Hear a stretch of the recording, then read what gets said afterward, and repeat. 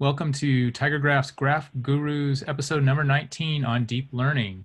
In particular, deep learning implemented by the GSQL query language on a native parallel graph database. So just a few bookkeeping issues. We are using the Zoom video conferencing system. So all the attendees are muted, but you can talk to us through the chat. So you should see a menu with Q&A. So that's for asking questions about the technical content, which we will address at the end. But if you're having an issue with the actual webinar, you can send us a chat message right away and we'll try to address it. So this is being recorded and you will get a link to it hopefully by the end of today. And it'll also include files to show you so that you can reproduce the demonstration example that we'll be doing. Want to let you know that, and then you can produce that example with the developer edition, which you can get for free. Some of this you can also do on TigerGraph Cloud, which we invite you to take a look at. So you can just see at either tigergraph.com/developer or /cloud. So my name is Victor Lee. I'm the Director of Product Management at TigerGraph. I've been with the company about 5 years, and I've my background actually is in graph algorithms and graph data mining. So it's really interesting to do today's presentation, which is in a related area on neural networks and deep learning. Joining me to do who actually helped develop this example is Changrun Liu, one of our new solution architects who has a PhD in mechanical engineering, but it actually did a lot with the mathematics involved. So he actually has a lot of experience with machine learning. So the outline for our talk today is I'm going to give some background on why graphs and machine learning, why that is a useful and powerful combination. Touch on just some very basic things on what is deep learning. And then I'm going to turn it over to Changrun, where he's going to explain his use case, do a demo, and then walk through in closer detail how we implemented that using the GSQL language. So just to make it clear, what we did here was that we actually implemented the neural network within TigerGraph using the graph as the neural network and implementing the computations of the neural network using our graph query language. So, graph databases and machine learning. Two very hot topics you hear a lot about. Graphs are a powerful way to represent information and to query it. We've gone through lots of examples before, so we're not going to spend a lot of time today talking about why use graph in general, but we will talk about why use graph when you're considering doing some type of learning activity. And, you may be a knowledgeable data scientist who really knows their stuff regarding machine learning, or that may be just a buzzword you hear and you know that some sort of computational magic occurs. So this webinar is appropriate for either party, though Changrun is going to get into some nitty-gritty detail, but he will sort of also summarize it at a high level to make sure that everybody can follow the basic flow. So why graph? One of the reasons why graph has become so popular is because it actually reflects the way that people think. We absorb all sorts of information, observations, things we see, things we read about, and we transform that raw information in our minds into objects which have different properties and then which relate to one another. So scientists have demonstrated that that is actually how we conceive of things, that we use a graph model of vertices, of nodes, object nodes, relationship edges, and then properties of both those nodes and those relationships. And then we use that to do all our reasoning, all our cognition. So we use that to see similarities, to classify things, to then make predictions, then to make recommendations for what should I do. Well, So that is why by emulating what people do, graph and graph databases really enable a human-like intelligence and a human-like insight into data. Now, machine learning in particular is a particular approach to analyzing data. Generally, when you have some known target and trying to model what sort of inputs do I need to get that output. What has it been used for? It's used in so many everyday things we have in our 21st century world. If you have Siri or Alexa or any of those virtual personal assistants, there's multiple areas where machine learning has been applied for the voice recognition, to understand just transforming that voice into text, to do semantic analysis for not only what are the literal words, but what did the person mean when they said that? That higher level understanding, what was their meaning, what was their intent, and then from all the things that tool, quote, knows, how to formulate a response. It's been used for, even without so-called artificial intelligence and machine learning, there's been route optimization, but doing real-time optimization, making judgments, doing self-driving automobiles, that definitely is using machine learning. Facial recognition. Airlines are starting to use facial recognition for checking in at the airport. There's also the CLEAR system for, doing your security screening at the airport. Your phone can recognize your face to help you log in. So this sort of identification is being used in so many ways. Artificial intelligence systems or machine learning systems can interpret your x-rays better than human radiologists can. So a lot of things, so many could go on and on. So there are also many, many different techniques, but we can broadly categorize them into two different categories. First is unsupervised learning, where there isn't a known correct answer or target that we're aiming for. We're just looking at the data as it is and seeing what sticks out. What are the patterns in the data? How can I summarize the data? So part of that, thinking about what do we mean by summarizing or patterns. One way is to see natural clusters or partitions. Is the data grouped in some way? What things are most similar to one another? On the other hand, are there things that really stick out, the so-called outliers? So there's several techniques that can be used here. Neural networks is one. So you can use neural networks for unsupervised learning. But as we'll see, we can also use them for supervised learning. And today's topic is deep learning. And deep learning, as we'll see, is basically just a multi-layered or more advanced form of neural networks. So other than unsupervised learning, we also have supervised learning. And this is where this is the case that you hear about most often, where you are training a system to understand and then predict certain types of events or certain situations. So you need training data, which is basically historical situations where we saw that given these inputs, this was the output. And the more cases you can collect, the richer training data, the better, the smarter system you can create. And the idea is the system is figuring out the hidden pattern.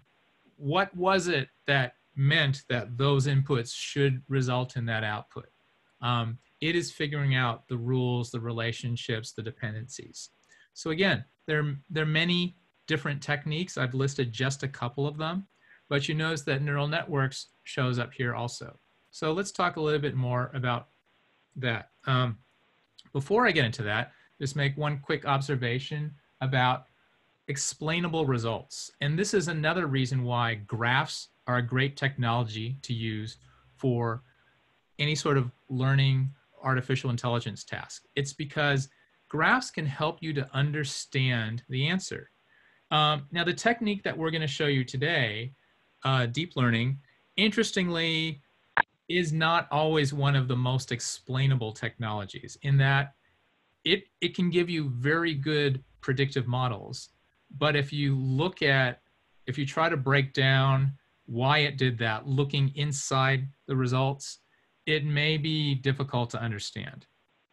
An advantage of using graphs in general, not for necessarily neural networks, but say for feature extraction, to look for little mini patterns in graphs and call that a feature, such as how many neighbors of a certain type does this node have? How many hops is it to get from this node to another certain type of node? Is there reciprocity in the relationships? That's what I mean by a little graph pattern, and usually centered around an individual start point.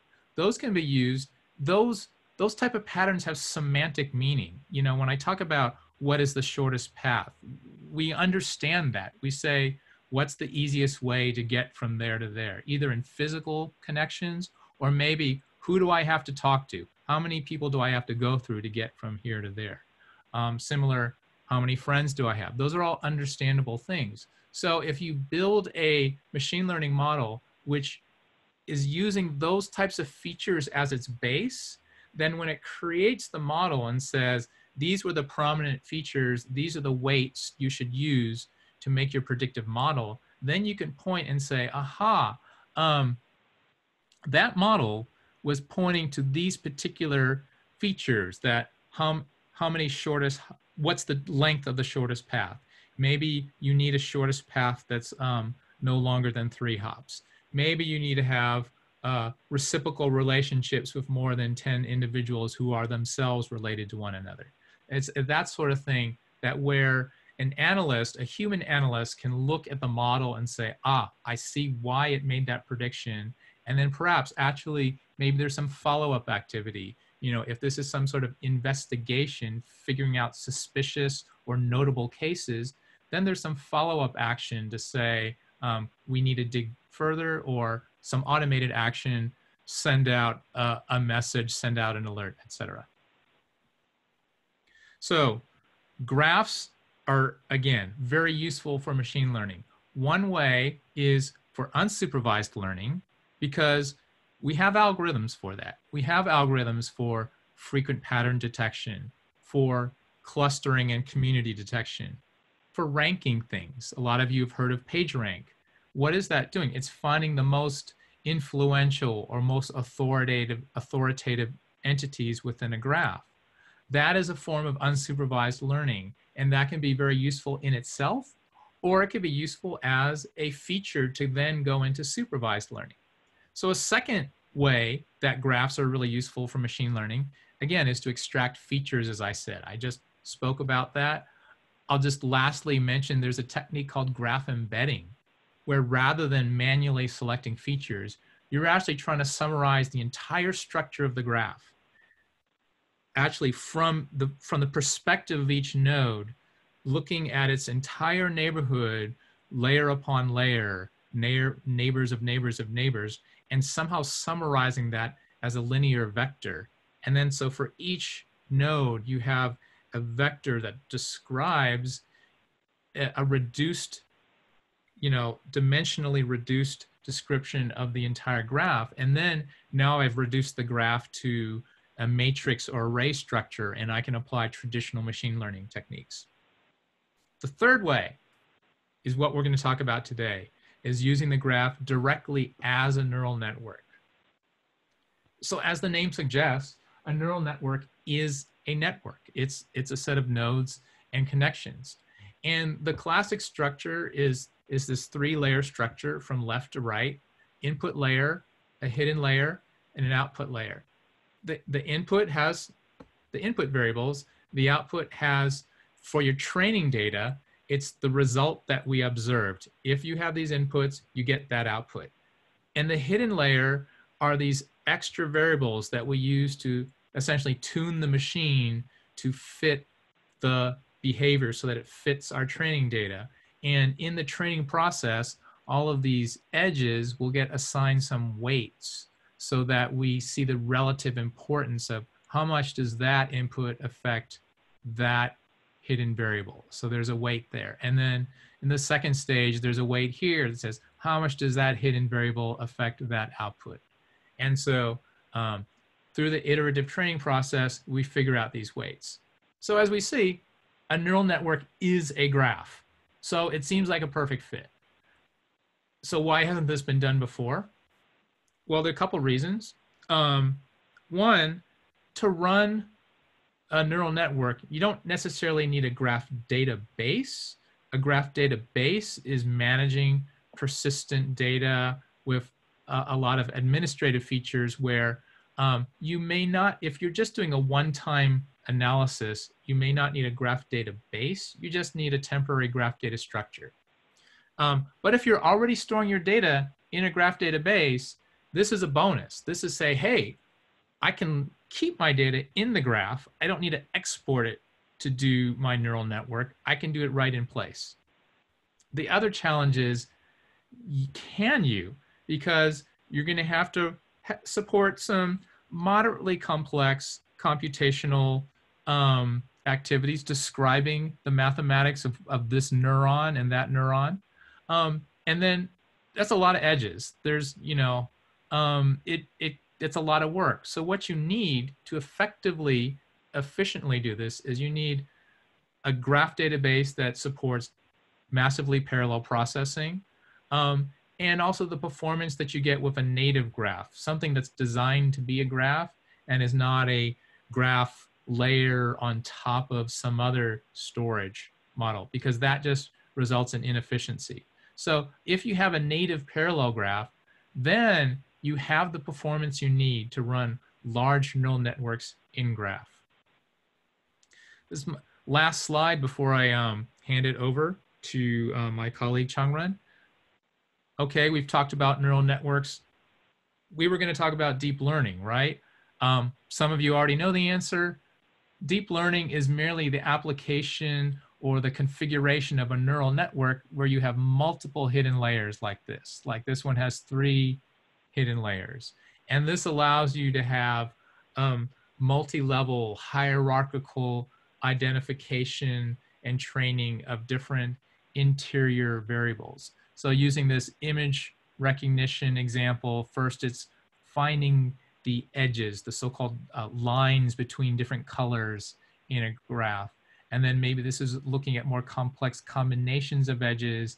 And then this layer is turning those combination of edges into human features, a nose, an eye, a chin, a mouth. So, you know, that can be tricky, but so you need, again, significant computational power. And a graph database like TigerGraph does have that. And again, we've talked about some of these applications already, so I'm not going to linger on that. I've spoken enough. I'm going to hand it over now. I'm going to stop sharing my screen, and hopefully Changren is ready, and he's going to take you through our working example.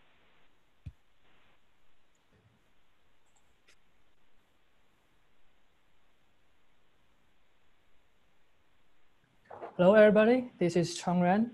And first, I want to thank Victor for the very insightful introduction of graph and deep learning.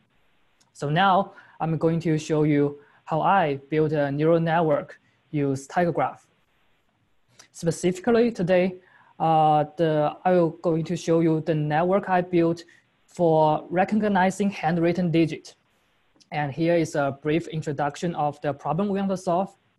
So in this problem, given an image of a handwritten digit, and in this case, we are actually only going to deal with the 20 by 20 grayscale image.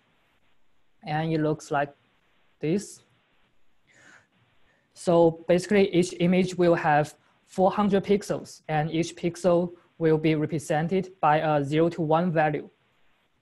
Now we want to pass this 400 pixel image to our neural network. And then our neural network will spit out 10 values for us. And hopefully these 10 values can tell us how likely this image is going to be the corresponding digit. And in this case, in this case, if we are seeing an image of 5, then hopefully the value that corresponds to 5 will be the highest, meaning that this image is most likely to be 5. Now, if you have some machine learning background, you will know that before we can get accurate result from our neural network, we need to first train our neural network. So here in this example, I actually get our training data from a free online course provided by Coursera. In this case, altogether, I have 5,000 images. What I did first is to split these 5,000 images into 2 parts. So for this demo, I will use 4,000 of those images to train my neural network, and then use the rest 1,000 images to validate my model and test how good it works. Now that we know what's the problem we want to solve, I will first show you the solution implemented by TigerGraph. So now, and then after that, I will come back for the detail of implementation. Now let me switch to the GraphStudio. And now you can see this is the schema I built for the neural network. So in my schema, I have an input layer, hidden layer, and an output layer. And I will store my training data on the input layer and the label for the data on the output layer.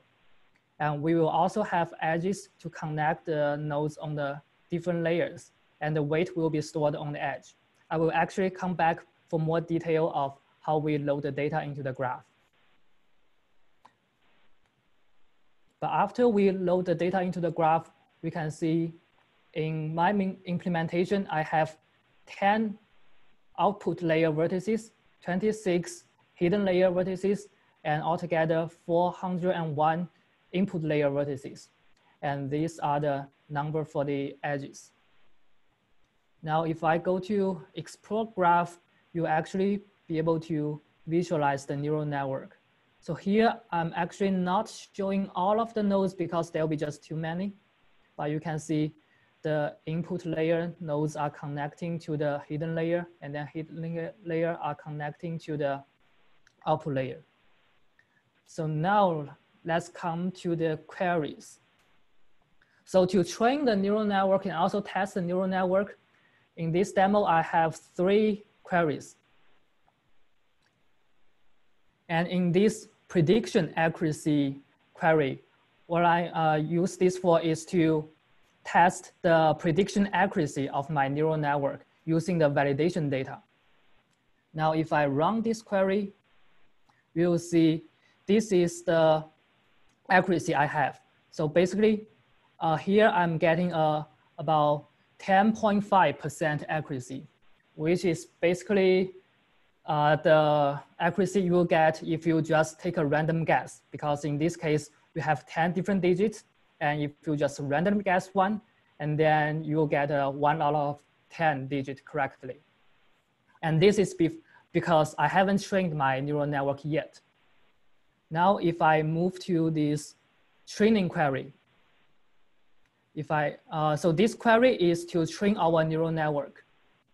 If I run this query, it will first ask me to input the alpha, which is actually the learning rate. I will come back to what it is later. But now if I run it, you will see the cost function on our training data and also the validation data. So if you're not familiar with neural network or machine learning, the cost function is basically describe the difference between our prediction and the real value. The smaller the cost is, the less the difference between the prediction and the real value. So we actually want to train our neural network to minimize this cost. So now I want you to focus on these 2 numbers. If I run this training query again, you actually see the cost start to go down. Now, if you keep looking at this number, as I run this query again and again, you see those 2 values will keep decreasing. Now, let me come back to this prediction accuracy query. Just to quick remind, this query tells us the prediction accuracy. Now, since I have already trained my neural network for a couple of times, you see now the prediction accuracy already increased from about 10%, now is to 24.7%, which is already a big improvement. Now to finish training this neural network, it takes about 3 minutes, and I'm actually not going to train the model live here. So what I'm going to do next is I will just load the already trained model into the our graph database. And later I will show you more tests on this already trained model. So here I will just load the trained model to the database.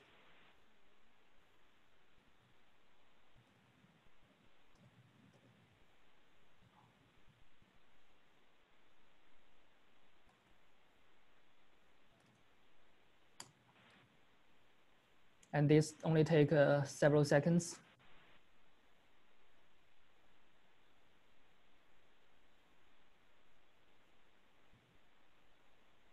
Okay, after I loaded the data, let's again try to see what's the accuracy now. So I just run this prediction accuracy query again. Now you will see, all right, we already have 96.2% accuracy. It's very close to 100%. Now to further test this model we just trained, I will actually just draw a number and then import this number into our graph database and let this neural network to tell us what this digit I just draw will be. So here I'm just showing you a online sketchpad. So let me just draw a digit here. Let's try 2. Okay, let me just save this image.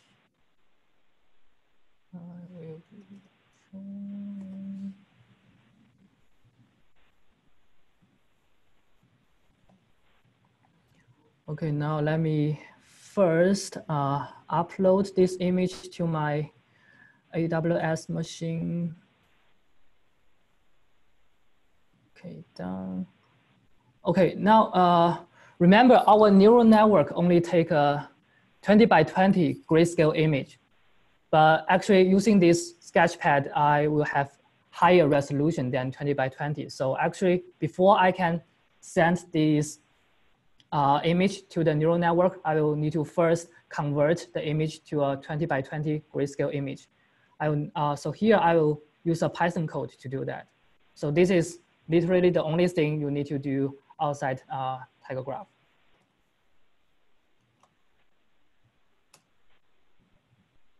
Okay, so after I convert the image, I will use this prediction from Sketchpad query to see what's the digit I just drew. Now, so here I already put the file path of the data. Okay, now you can see the output will be the digit and its corresponding probability. And we can see for this image I just drew, you see 2 digit. Digit 2 has the highest probability, and it's actually very close to 1, and it's much higher than the probability of the rest of the number.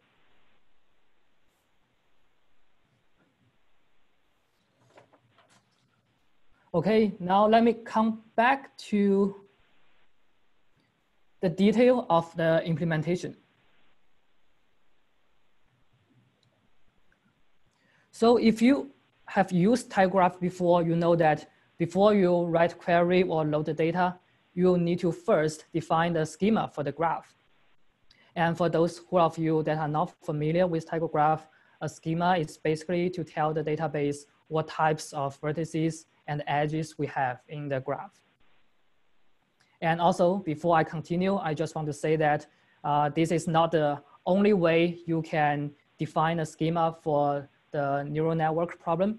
And this is just my own version of implementation, and you are encouraged to try out other ways. In my version, I actually have 3 types of vertices, as I just said. On the input layer vertices, I will store the pixels of our training data and also the validation data.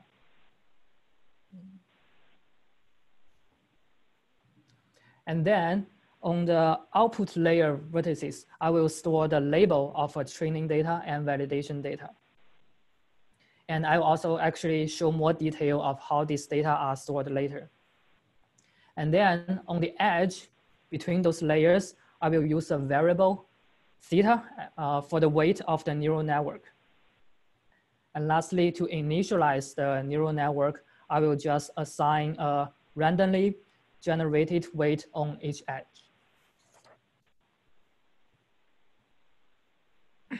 And after we load the graph, this is what the neural network look like.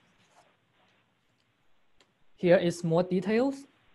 So in the input layer, we will have altogether 401 vertices, and one of them is the bias vertex. We actually don't need to load anything to this vertex.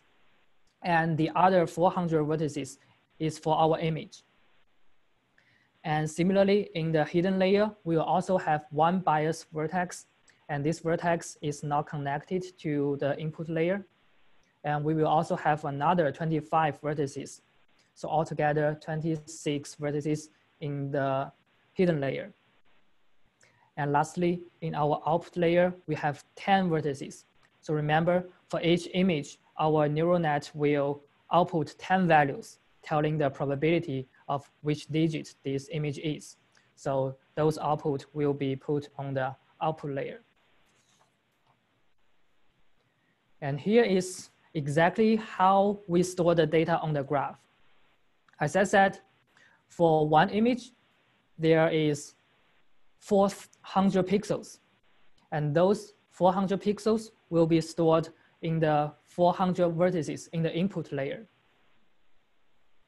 And also, we will store the label of the training data in the output layer. And in this case, since we have an image of 1, then we will just have a 1 on the first node of the output layer and 0 for the rest of the nodes in the output layer.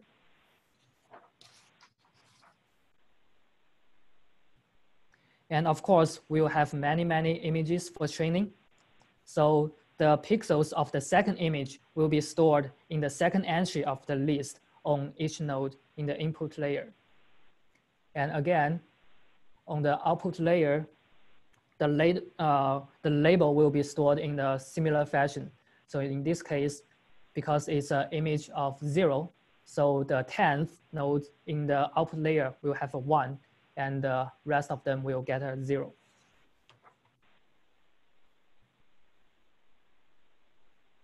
So in the end, after we loaded all of our training data, each node will have a list of pixels. And the length of the list will be equal to the number of images we have.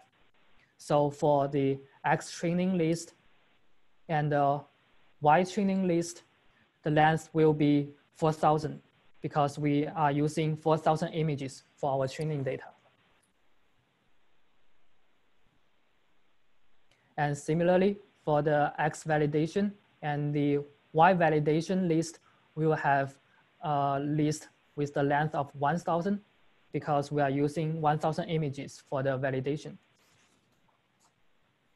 Okay, so that's all about how we load the data into the database. Now, before I start to talk about the detail of artificial neural network algorithm, let's first look at biological neuron first. So here I'm not trying to pretend to be an expert in neuroscience, but this is to give you some intuition of how artificial neural network works, as its structure is actually inspired by the biological neural network. I'm not going through all the name of the structure of a real neuron, But basically, what a biological neuron does is it will receive the signals from other neuron it connects to, and you will then process those signals, and you will signals the neurons that it connects to. And the learning of our brain involves growing topic-specific dendrites to connect specific neurons at a specific synapses. And our artificial neural network at high level actually does almost exactly the same thing. It will also receive signals from other nodes it connects to, and then process the signal, and then signals to the other nodes. Except that when our brain learns things, we strengthen the connection between neurons. And for artificial neural network, it will actually adjust the weight on the edges connecting the nodes. And actually, I know that some people may find it intimidating to understand how deep learning works because all of the linear algebra notations, the matrix operations. So today I will talk about deep learning algorithm a little bit differently. So I will visualize all the operation using graph. And personally, I found this easier way to understand the deep learning. And in the end, I hope you will see that neural network is essentially a graph. And the neurons are just the vertices. The synapses are just the edges. And what the learning algorithm does is it's just passing information between vertices through edges in the graph. And here I'm showing you the flowchart of the query to train our neural network. So for this query, we'll first take the training data on the input layer and then forward propagate them to the hidden layer and then the output layer. And this is essentially passing signal from one neuron to its connected neurons. And the next step is to compute the difference between the current prediction and the real label value on the output layer vertices, and which is essentially process the signals. And lastly, if we are not happy with our current prediction, we will propagate this difference back to the hidden layer and use this difference to update our weight. And hopefully after the update, we can further reduce the difference between the prediction and real value. So first, I will talk about our GSQL code for the forward propagation part. I will actually skip the variable declaration part. And also before I start, as you can see, the variable of the code is actually color coded, and the color of the variable is color of the variable on a certain vertex is the same as the color of those vertices. So you can see for the variables of the input layer, it has the same color as the vertex in the input layer. And looking at the code, this select statement will select all the edges connecting the input layer to the hidden layer vertices. And then in this accum block, we will send the product of the hidden layer input and its corresponding weight to the next layer. And here is what it's doing. And you can see the math expression for this block of the script. And one more thing is, when we are doing this, we need to check whether this input layer node is a bias node. If it's a bias node, then we just send the product of one and the weight to the next layer. So what this function do is it will multiply every element of an array by a constant and then return the new array. So after we propagate the signal from the input to the hidden layer, the next thing we do, if you remember, is to process the signal. And we do this by applying an activation function to it. In this example, we will use a sigmoid function as the activation function. And the expression is shown here. And this function does the expression here. Again, it will do the operation on every element of the list and then return the new list. And the following step will be very similar to what I just talked about, except now we want to propagate the information from the hidden layer to the output layer.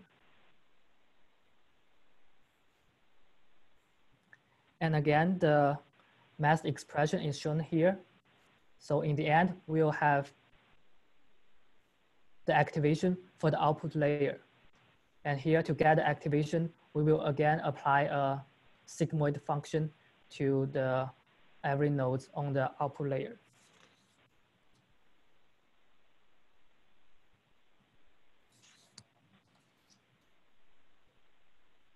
And after we get all of these activation on the output layer, we're already done with the forward propagation.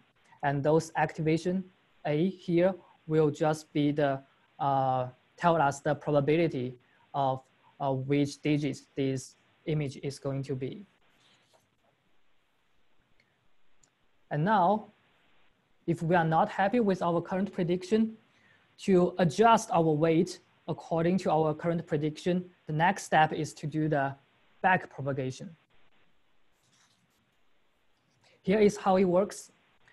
And back propagation is basically the forward propagation we just talked about, but in the opposite direction. So in this case, we will actually first start from the output layer and then get the difference between our current prediction and the label. And the next thing is to back propagate this delta from the output layer to the hidden layer.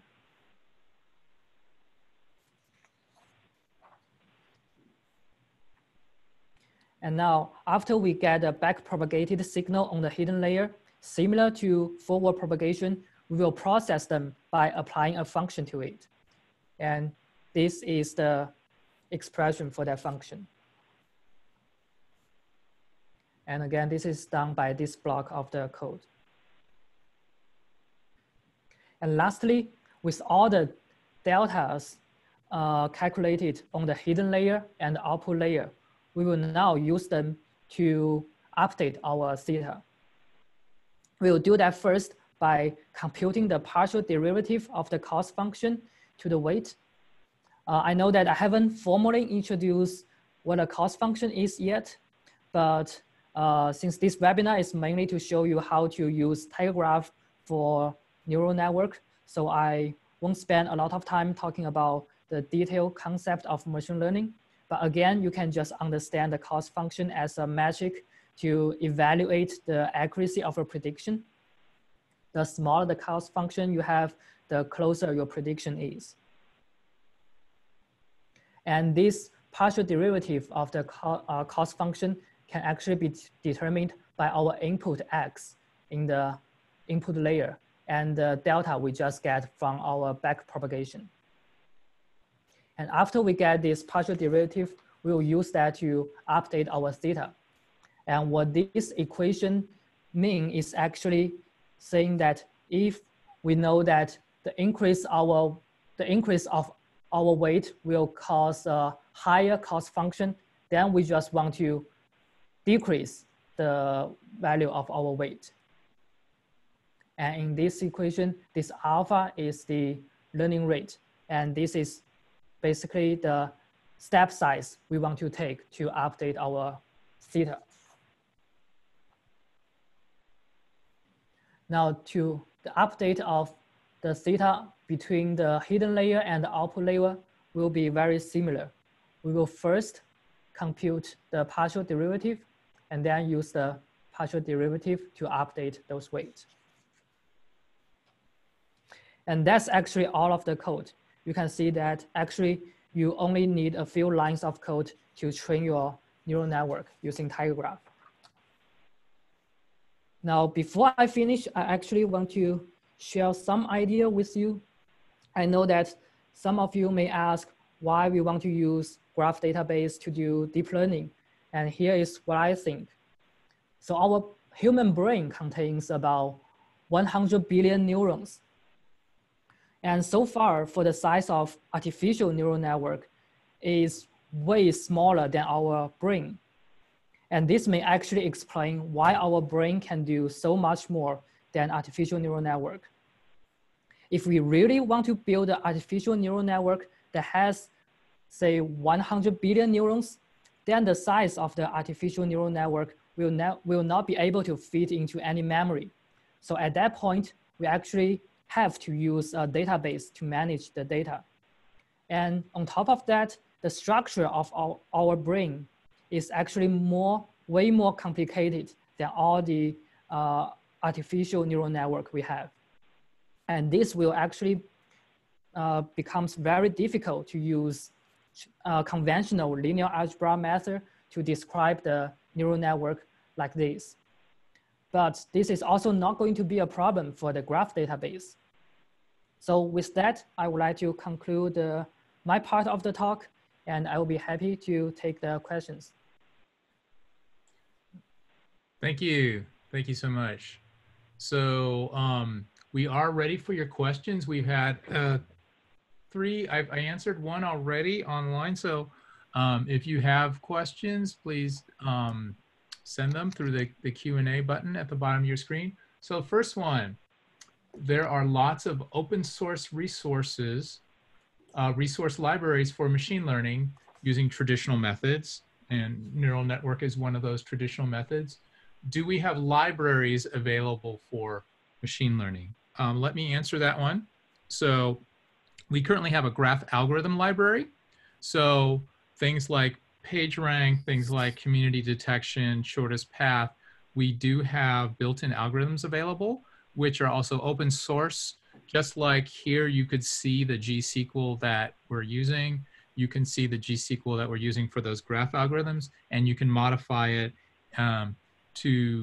if you need to customize it. We're in the early stages of developing machine learning libraries. Right now, in the graph algorithm library, we have a k-nearest neighbor algorithm, which is often considered a machine learning technique. So over time, we will be adding more and more machine learning built-in templates or algorithms or libraries available so that you can run them directly in TigerGraph rather than having to export the data. Let's see, is that okay, that's a question and answer there. So I'll just actually mention, there was a question. Well, are you aware of any cases where TigerGraph machine learning has been used to extract certain phrases from text documents, such as to analyze contracts? And one of our viewers answered, which I think you can all see, I am using TigerGraph and Keras to extract phrases from contracts. So somebody out there says, yeah, they are doing it with TigerGraph. Next question, I'll see if I can let Changran answer this one. As you train the model, where does the training data reside? Where is the training data? There's output as the final result, but there's all the data from the machine learning process. So where is that data? Can you answer that, Changran? Oh, so I think the question is, where do we put our training data? So the first question, yeah, where does the training data, quote, live? So I think when we first import the raw data, where is it? And then as you run the training and have, intermediate computational results, again, where is that data? Yeah, so as I said, training data will be stored first loaded into the nodes in the input layer and together also with the validation data. And Do you then want when to we go back to your slide with showing maybe the graph architecture? Easier. Okay, here. So if you remember, when we define the schema, we will have a list on each one of those vertex in the input layer. And then those lists, when we load the data or our training data and the validation data, those lists will be populated by the pixel of the image we used for our training. So in the end, each vertex in the input layer will get a list, and those lists are the pixel of the training data. And as we run the query to train the model, those data will be propagated to the next layer, and then finally the output layer. So that's overall how this data flow in our graph. Right. So I want to mention that because we are a property graph, these vectors, these fields that we're talking about are properties of the vertices. So they're not an outside data structure, they're actually part of the graph. In some cases, they may be persistent attributes. In other cases, they're what we call accumulators. And accumulators are temporary data structures which exist. They are attached to the graph, but they only exist during the execution of the query. So they're a great way, not just to provide temporary storage, but they also have built-in computational aspects, as the name suggests, accumulate. They are very efficient for parallel accumulation of temporary results and combining them very efficiently. Next question I will answer. Are there any plans to support GPU-based processing? We are actively looking at that. Let's see. Is a replay available of the slides? Yes, we are recording this, and you will get a link to the recording hopefully by the end of the day or by tomorrow. And again, a request, it would be good to build some functions to embed TigerGraph into deep learning as an embedded layer. So yes, we are working on making a lot of these available in a library. So I said we've done this demonstration example. We're going to share the code for this. That will also be available.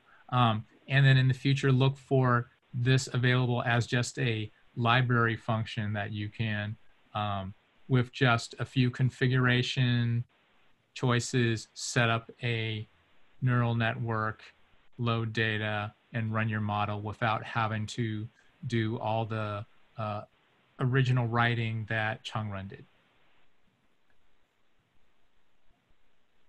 Let's see, are there any more questions? We still got time. And we want to thank also all the people for attending. This is had very good attendance today.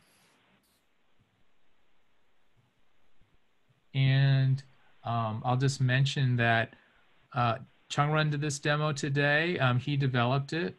It is, some of you may recognize this example. It is based on an example that I believe Andrew Ng developed, has used in an online course, such as available through Coursera and maybe some other things. I think he's an instructor at Stanford. So, you know, we want to give credit to Mr. Ng for developing this example. He didn't do it on TigerGraph, but we took his generic example and ported it to TigerGraph. Last week I did a workshop where I demonstrated each of the 3 types of machine learning that we have. Graph algorithms for unsupervised learning, this example, and one where we did graph feature extraction and exported the features to do machine learning on an external library, traditional libraries such as you might already have, using Kaggle data and a Kaggle workbook to detect fraud, predict which transactions in a banking situation where fraudulent transactions. I think we have one last question. We've had two very active participants. Thank you, George and Arvind. What was the user response to doing machine learning on, oh, I guess this would be actually a conversation between Arvind and George. So we encourage you two to talk to each other. The interesting, you know, how what was Arvind mentioned that he is using TigerGraph for text analysis for contracts, and George was interested in how that is turning out. And we would love to hear too. So we would love to follow up with both of you. And one last question which showed up in chat. Can you give a comparison with how the classical way of doing deep learning would be applied with this number recognition process? In other words, what was streamlined by using TigerGraph? So the question is, how does this differ? How does the in TigerGraph method differ from a so-called traditional method for deep learning? Could you respond to that? Oh yeah, so actually our current performance may not be as good as traditional method if you just do some matrix operation using all the linear algebra expression. But actually this is because we are now limited by the some vector library. So right. So I think the question may have been about performance, but I think it was also just the methodology. It says the way of doing. How would you compare the way of doing? I see. So for that, actually, I would actually think that if you want to just to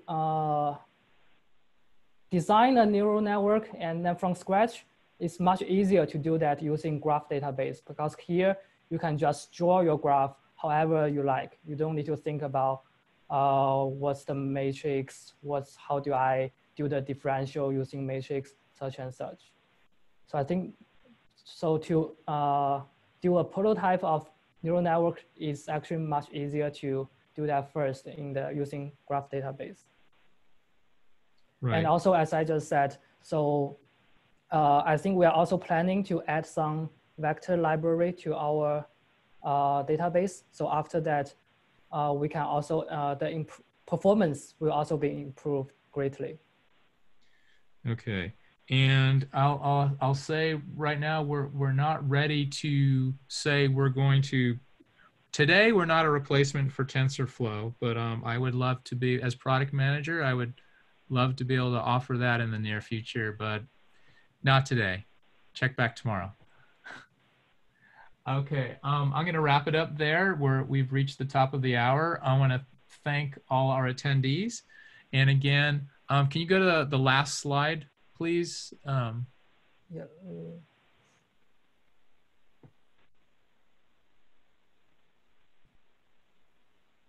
Yeah, so we have our next Graph Guru webinar will be on real-time customer 360.